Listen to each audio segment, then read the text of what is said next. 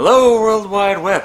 I'm Shado, the internet personality with the best dreams. And I assure you, I've been getting plenty of sleep during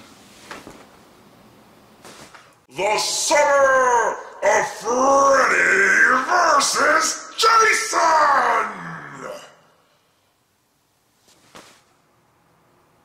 And it's time for A Nightmare on Elm Street Part 4, The Dream Master. Produced in a way closer to Freddy's Revenge than Dream Warriors, The Dream Master was released only 1 year after the previous movie, and Wes Craven wasn't interested in working on it. That's not to say it's another wild offshoot in a completely different direction, though, as it actually picks up the story right where the last one left off, with many of the same characters. That means that despite the different writers and director this time around, it actually feels a little closer to A Nightmare on Elm Street than it could have. All that, and the writers weren't trying to insert edgy subtext into it. This time we see there's a different kind of dream power one may have, a means to combine powers in the dream world Captain Planet style, which can make you the Dream Master. Or it's less Captain Planet and more Avatar the Last Airbender.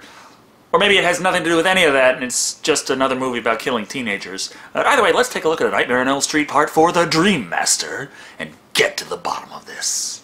We open to the terror of sidewalk chalk. This actually being very scary considering it's of the iconic Elm Street house, and being made by one of those creepy damn kids, who Kristen questions. Hello. Do you live here? Nobody lives here.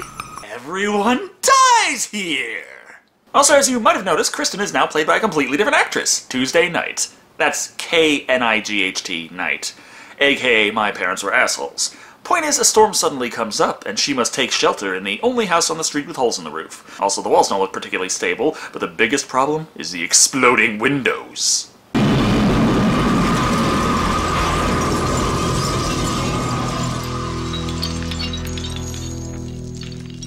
Blasting her so hard it knocks her into a completely different movie series and summer special, Hellraiser. Or into the boiler room, now with extra hanging chains. This freaks her out enough that she uses her dream power to call out Joey and Kincaid for help.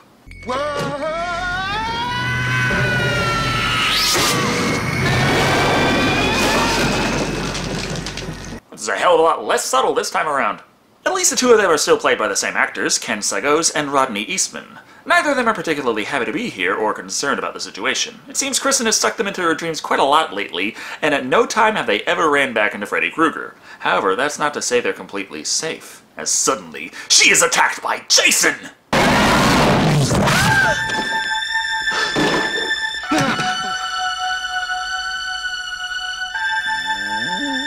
The dog's name is Jason. Or, the dog's name is Jake, but he plays Jason. As this is the Elm Street franchise, the bite has injured Kristen directly, but that's no reason to hold off introducing the new characters for this tale, such as Alice, played by Lisa Wilcox, and her father, played by Nicholas Mell. You going out dressed like that? What's wrong with me this time? Good question. She's about as modestly dressed as they come, especially in the 80s, the era of short skirts, leather jackets, and big hair. All right. Anybody have trig this semester? What happened? Like that! Was that previous scene scripted for you? She's a friend with Alice, and we're also introduced to Alice's brother Rick, played by Andras Jones. Also, there's the hot guy in school, Dan, played by Dan Hassel, whom Alice has the hots for. You know, you are one major league hunk. Thanks, Alice. Earth to Alice. But she is cursed with daydreaming and social awkwardness. Kind of Alice in Wonderland-y. Last but not least, we have Sheila, played by Toy Newkirk. Also, they quickly establish some character traits and how they're going to die.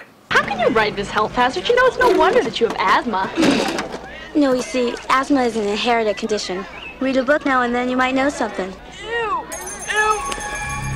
Ew! So disgusting. Hey, Supergirl. It's dead. Give a bug a break. Asthma is common enough that while most people don't have it, you probably at least know someone out there who does, so it doesn't need too much explanation, but how exactly is being distasteful of bugs a unique feature? I mean, personally, when I was scripting this line, a fucking roach crawled on my foot, and I don't think it was particularly unique of me when I came out with my sentiment of "GET THE FUCK OFF ME!" Back on the plot, Kincaid and Joey meet back up with Kristen to tell her to stop doing that. Also, Joey can talk now. Like, when awake. No time to explain that, as there's something else Kristen once answered. And what about this? That don't mean dick. My dog is like me. Drag him into your crazy dream and he gets wild. So that was Kincaid's dick in the last movie. At the end of the conversation, those who know Freddy is real ignore Kristen's concerns, and the new characters just think all this talk of the supernatural is silly. Nevertheless, Kristen's new boyfriend Rick has to get some character development out of the way.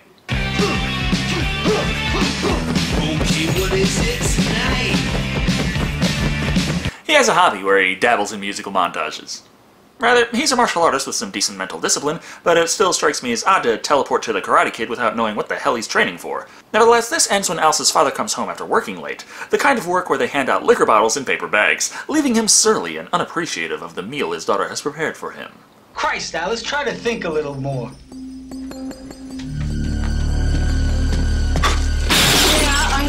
I can think of how sick I am of watching you drink your life away and taking it out on me. Okay, so, which one of them has been getting shit-faced drunk all day? Alice, I'm talking to you. Are you awake or what? Ah, it's another daydream. It's a shame, it was going so well, too. So we're going to have to rely on another character to get the plot moving along, Kincaid, as he lays himself down to rest, only to be interrupted when a mysterious figure begins coming through the door. Jason. Come on, boy. Come on. Come on. That's a boy. You almost scared me, boy. How the hell did you learn to turn a doorknob? It's not the scariest thing Jason knows how to do, as that night, Kincaid finds himself trapped in a nightmare, or more specifically, the trunk of a car. The very car that Freddy's bones were hidden away in for so long. And with both Kincaid and Jason here, Jason lets loose.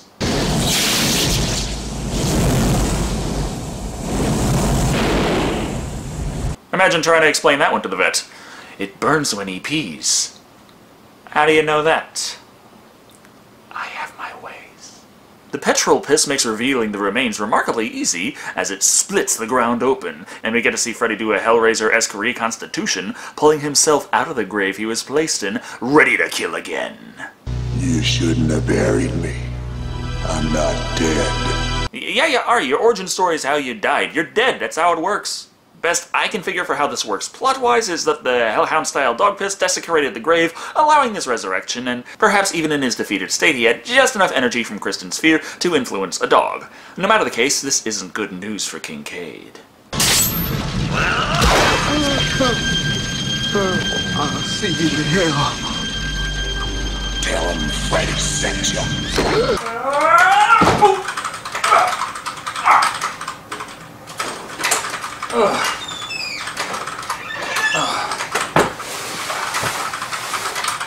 Hi, Freddy sent me. Oh, good. Then you're going to want to be taking the express elevator to hell right down that way. Thanks.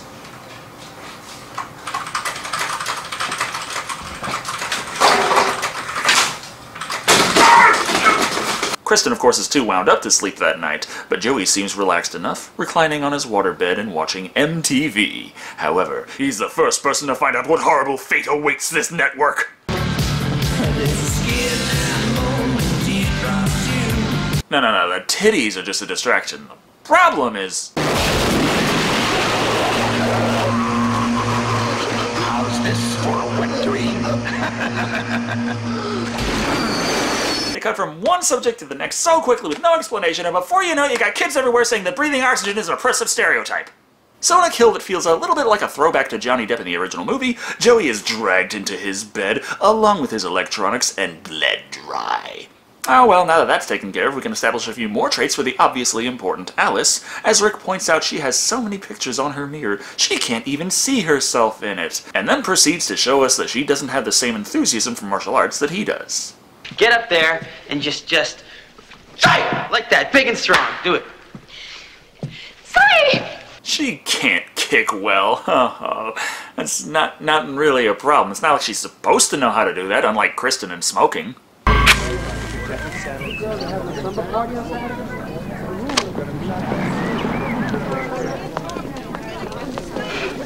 And if the actress doesn't want to do it, that's fine, but this is the point where you get creative with the camera angles, or get some stunt lungs. It seems that Kristen is concerned considering she hasn't seen Joey or Kincaid yet today. First, we gotta establish a weird quirk somewhere, though. We have matching luggage again. The bags under your eyes. Nightmares? Yeah. God, I hate dreaming. You know, they established those drugs to keep you from dreaming in the last movie, and you had some. Yet, ever think about maybe renewing your prescription?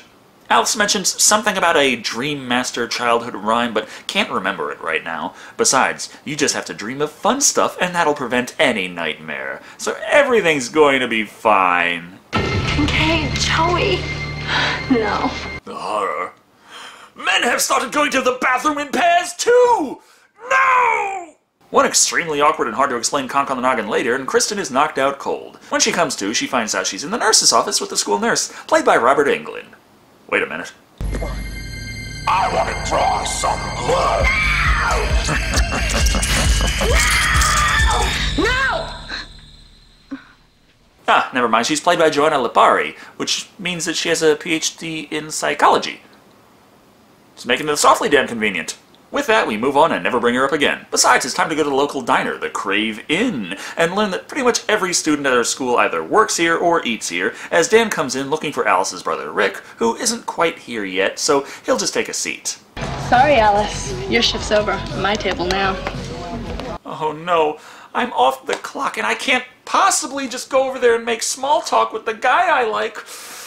Damn co-workers taking away my potential responsibilities! When Kristen does finally make it, the rest of the characters learn the truth that Joey and Kincaid didn't come to school because they both died in their sleep. Joey winding up inside his waterbed somehow. Kristen doesn't know where to turn, so she gathers everyone together to go directly to the Elm Street house. So, why the haunted house? It's not just a house. It's his home. Call Homebase to paint your home today. Some people think that this line signifies that this house was actually Freddy Krueger's house before Nancy's family killed him, and then moved into the child killer's house. To save money? Though, I don't think that that's really what she meant by the line. I think that Krueger's spirit is tied to this house because Nancy's mother kept the glove and hid it away in there. At least that's what makes sense to me. The guys go in to investigate the porch while summarizing the story of Freddy Krueger for the audience and new cast members. While this is going on, Alice has a revelation. Now I lay me down to sleep. The master of dreams my soul I'll keep. The Dream Master, I think I remember the rhyme. The rhyme you're having such a hard time remembering is a parody of one of the most common bedtime prayers in the country. Okay, well how's the rest go? Kristen, get the hell away from that house! Well, it kind of goes off the rails a bit. No wonder she's had such a hard time remembering it. This means not only does Alice completely forget the rhyme she just remembered, but Kristen can't deal with the Freddy problem just yet, being shooed away. Also, Alice daydreams the sidewalk chalk back into existence, but that's not important. What is a big deal is that Kristen's mother has slipped a little something in her drink. Oh, God. God, what did you do? Oh, Kristen. Jesus, sleeping pill? I would have been much more impressed if she just drove down there with a rifle and just went poof, hit her with a tranquilizer. But you gotta sleep. So Kristen's planned to just stay awake forever in fear of Freddy, despite the fact that without sleep you die in 2 weeks to a month. Doesn't work out, but since she fears the kind of death that sleep brings in this franchise, she remembers Alice's advice about taking control and dreaming of somewhere happy.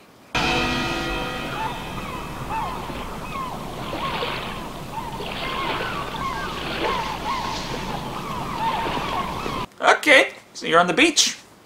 Could you maybe start to explain how in the hell this is supposed to prevent you from running into Freddy Krueger?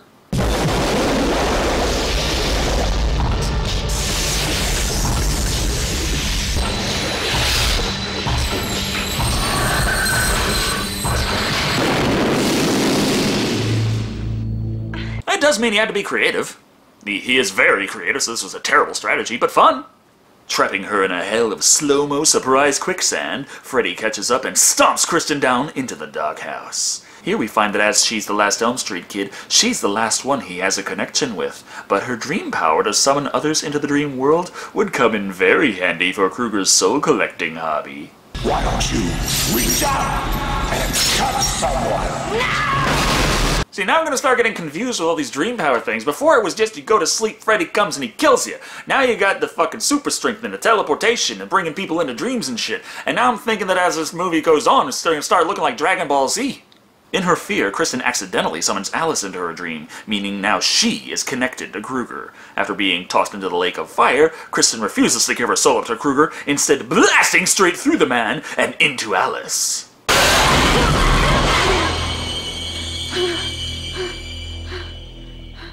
So Kristen had 3 dream powers. She had the parkour, the group invite, and now soul hopping. Okay. It's convenient, but I guess it works. Realizing Kristen's in trouble, Alice rushes to her aid, even though she already saw Kruger kill her in the dream world, which means her fate shouldn't be all that surprising. The dark side of what can go wrong when lighting a fart. So Kristen is very dead, and Alice, having seen Freddy, is pretty well convinced he's at fault. Her brother, however, doesn't believe this supernatural explanation for a second, and refuses to help her plot anything against some dream world monster whatever. This means she just has to deal with the stress the old-fashioned way.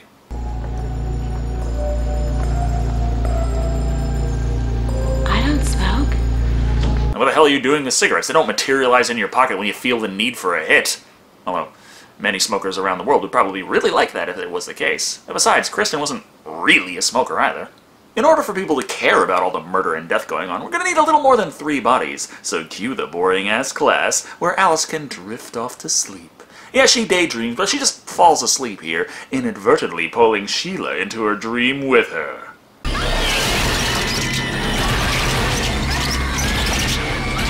Either B9's trying to cop a feel, or Johnny 5 is alive, and this bitch is dead.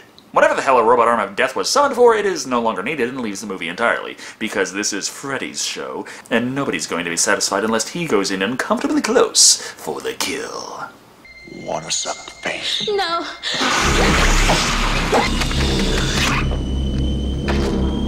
You flunked. So is there a reason that Kruger has to kill people in a way that looks natural now? I mean, in the first movie, he grabbed Tina, dragged her up and down the walls, and cut her open, blood everywhere, spurred through her. Here, he's like, oh, she's got asthma. You know, I can work with that. Because of this, nobody else in class questioned Sheila's death as anything but a tragic fate due to her condition. Not sure if Freddy's afraid of exorcists or what, but at least now Rick does figure out that there's enough corpses that maybe his sister is onto something, and he should actually listen to her about this. So that's one person on her side, which calls for another boring class, leading to Alice drifting off to sleep again, and pulling him into this nightmare, sending him down an express elevator to hell, which, well, leads here. They say it was planned that the thing would fall apart and he'd die by falling into a black void, but the shot was too expensive, so instead he winds up in a battle against the Invisa Kruger, utilizing his Karate Kid Jedi powers to fight the formless foe back. How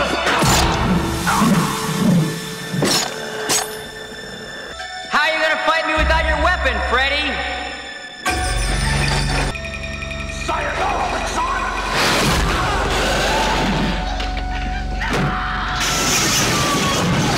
Whoa, whoa, whoa, movie. She just woke up. She's in the real world now. What the fuck made the windows explode? They don't explain it. Instead, we just fade straight to Rick's funeral, where we see Alice is devastated by the loss of her brother. Hello, baby. She makes up for it by being batshit insane, so it's all good.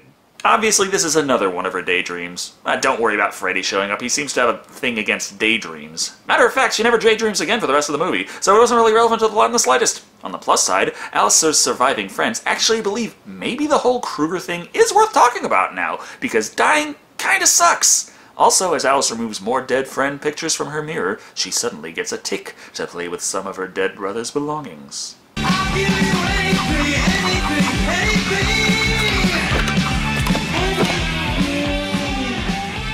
What's happening to me? Character development. It's fucking awesome. Alice figures her and her friends should all meet up at Debbie's place to figure out how to defeat Kruger, but thanks to Alice's father, it takes a lot longer than expected to sneak out of her bedroom and head off. Unfortunately for her, it seems to have taken her long enough to fall asleep, as she's obviously having the worst nightmare imaginable, having to review a movie that really, really sucks. This brings her back to the Crave in Fallout 4 style, where she sees the worst fear of any teenager, being stuck working there the rest of her life. If food don't kill you, the service will.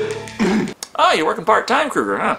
He reiterates that he feasts on the souls of children with some visual aids, and demands Alice be a good waitress and bring him a fresh one.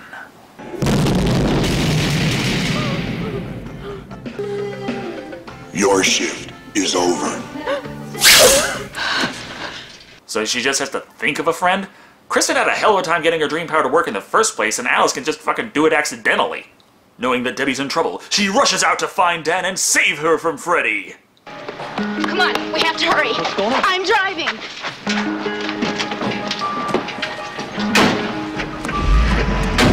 I'm not, knocking you, but does it really matter who drives? No idea, but they move out in hopes of reaching Debbie before Kruger can take her out.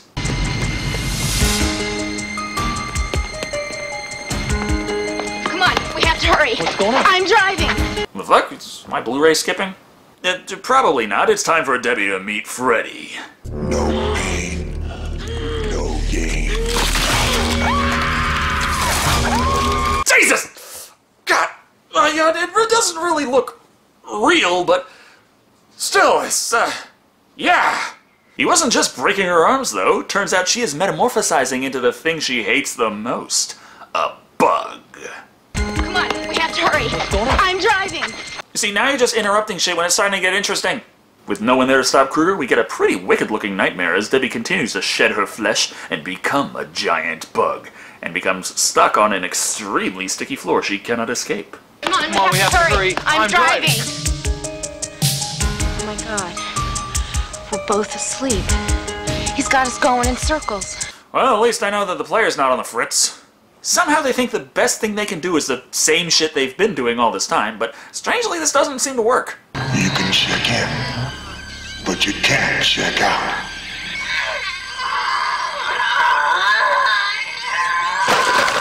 Oh, come on, he turned her into a cockroach. They can survive anything, but not a horror movie sequel? This means Alice gets her soul too, but no surprise, they're still in the dream world and think running Freddy down will do something. Of course, all it does is make them slam the car into a tree. Alice is fine, but Dan is in trouble. He needs emergency medical care, where the doctors will put him under for sure. Therefore, Alice must go into the dream world to save him, utilizing all her dead friends' dream powers. Or, at the very least, their character traits, considering they didn't have all that many dream powers this time around.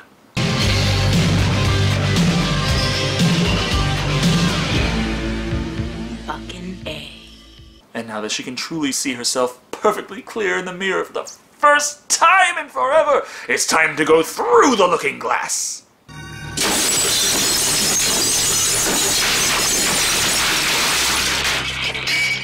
I really don't have a problem at all with a Wonderland-inspired character, but don't you think that maybe naming her Alice was a little too on the nose? Being in the dream world with Dan means she's able to help him fight Kruger. Not by fighting Kruger, of course, but merely distracting him as he toys with the kids. Before long, though, he suffers a back-to-the-future fade-out from existence. Alice! Alice! You gotta put me back under. You gotta put me back under now! Relax, son. You know you've reached the weird part of A Nightmare on Elm Street when the characters start begging to be put back to sleep. This means that Alice is all alone in the dream world with Freddy Krueger. Welcome to Wonderland, Alice. Yeah, I get the references, Fred. You don't gotta put a fucking card in your hat for me. The two of them face off against one another, where she utilizes the abilities she has collected throughout the game. Of course, none of them work, so instead, at the last second, she pulls the rest of that Dream Master rhyme out of her ass to defeat him. In the reflection of my mind's eye, Evil will see itself. and it shall die! A mirror? A fucking mirror was his weakness. Nancy stabbed him in the face with a mirror in the last movie, and it was in a hall of mirrors. What the fuck didn't that do anything? Because they do now. Or maybe a rhyme is some spooky incantation shit. Nevertheless, this weakens Freddy to the point where he can't contain the vast number of children's souls he's collected all this time, and they fight back from within, eventually escaping him completely, upgrading their status from cursed death to just plain old fucking dead. Therefore, happy ending! Krueger is defeated, and more importantly, Alice and Dan got together, stopping by a wishing well to evoke the supernatural one last time.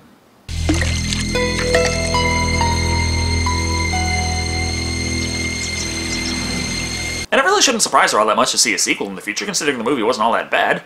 Anyway, that was A Nightmare on Elm Street 4, The Dream Master. And it wasn't all that bad. Well, yeah. There's more than a few things I take issue with on the plot, and how it fits into the series as a whole, but overall things worked out very well. The story continues mostly okay, spared Joey talking with no explanation of if him talking in his dreams made him not mute in the real world somehow or not, and Kristen's actress being replaced, but Tuesday Night did a good job, so it's hard to fault for that. The issues I had were, while the movie continued directly on the Dream Warrior premise, none of the new characters had dream powers, only the Elm Street kids. Also, while expanding to the new realm of daydreams could have opened a huge section of the world to explore, it didn't really do anything for the plot and was indeed forgotten about halfway through the movie. Of course, the creativity for the kills is admirable, even if at times it gets wonky. It's hard for me to fault the strangeness of the Metamorphosis death, when at the same time I admire the effects at work, which throughout the movie are very high quality. Overall, A Nightmare on Elm Street 4: The Dream Master is a decent follow-up to Dream Warriors, but can't quite capture that movie's thunder, as it drops the ball on several things established in the world last movie, and doesn't deliver completely on things introduced this time around with real potential, but the overall package still manages to entertain, shock, and draw you in, coming in at 4 steaming hot hunks of soul food out of 5. And my elbows still do feel weird after that one scene, though, but thank you all for watching. I've been Dr. Shado, and remember, be extra cautious when lighting your farts.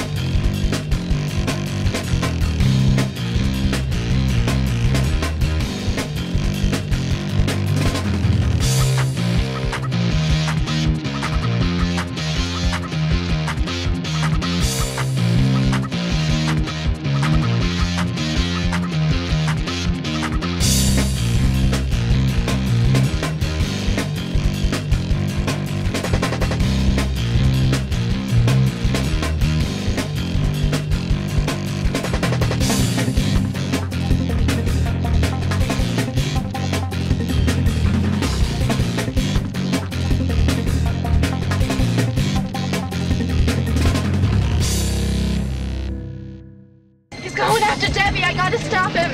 You know, I get the weirdest feeling we've done this before.